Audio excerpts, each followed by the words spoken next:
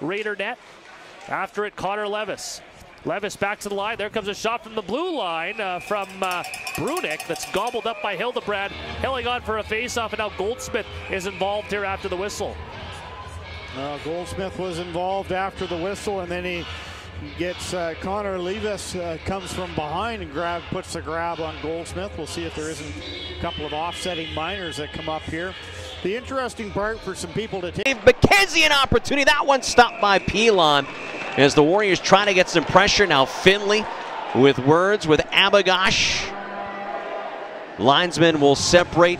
Noah Dagenstein. Hey, Klutz. Great chance for his first Western Hockey League goal. Right there. Does a great job getting to the net for the rebound. I love Finley getting in there too. He will not back down. Imagine what he's going to be like at 18.